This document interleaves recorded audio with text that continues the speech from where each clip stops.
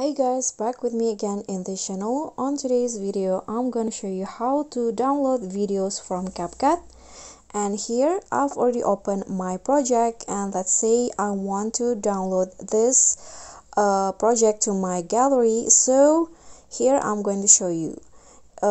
First, you can always directly